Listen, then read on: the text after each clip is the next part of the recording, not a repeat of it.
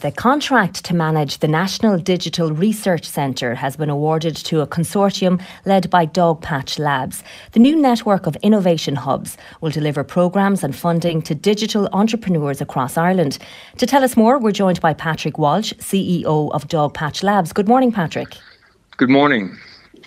The National Digital Research Centre is a government initiative established in 2006. Can you explain exactly what does it do?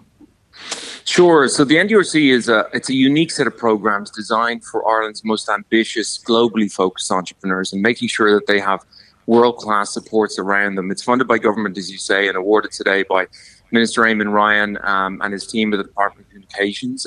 It serves to complement a lot of great existing supports from Enterprise Ireland and others. And I suppose ultimately the purpose is to create more high-value jobs in Ireland that are rooted in world-class Irish innovation-driven enterprises, rooted in our own ingenuity and creativity as a nation. And that's all part of the government's agenda to create a more balanced economy in Ireland.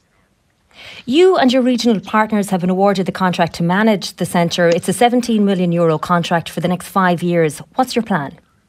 Sure. So look, we spoke to entrepreneurs all across the country, and this idea of connectedness was really, really clear. So our plan was around three key pillars. The first one is that regional piece.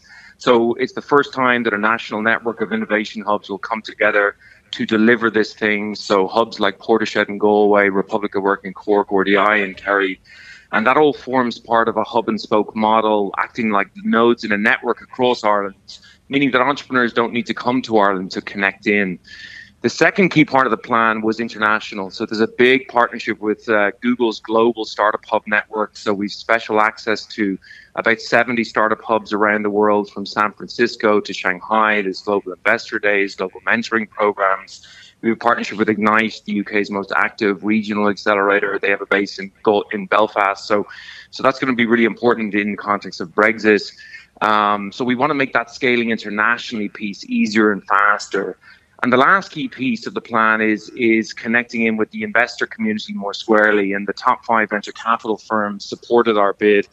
They'll be actively involved in mentoring and ensuring that everything we're doing gives entrepreneurs the best possible chance of getting funded. So when you put those three things together, it means that if you're an entrepreneur with a big idea from any part of Ireland, you can plug in locally, you can scale internationally, and I think you can access funding with a greater level of certainty than maybe before.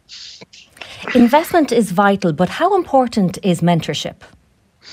Hugely important. There's so many skills that an entrepreneur is required to have to build a company, to scale a company, to pitch, to do that. So what we focused on is ensuring that there's the best entrepreneurs that we can get access to.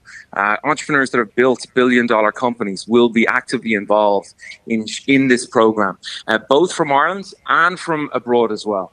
And that's going to mean that Irish entrepreneurs, don't need to be in San Francisco to access that kind of insight. That's incredible. The digital revolution is well underway here and obviously across the world. Are Irish firms and startups playing a significant role in it? Yeah, look, it's been a tough year with COVID, and a report from Tech Ireland showing that, funding for early stage funding from the private markets is down 50% at the height of the pandemic.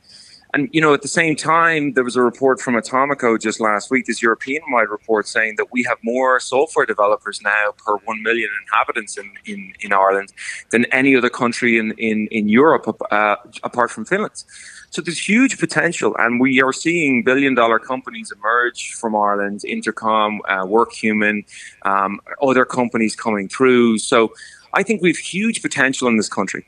While it has been a tough year, I think it's great news. It's very positive news to finish the year and go into next year that these supports remain and that they're available to entrepreneurs because there's great ingenuity in this country and we need to continue to invest in that. Exciting times ahead. Patrick Walsh, CEO of Dogpatch Labs, thank you.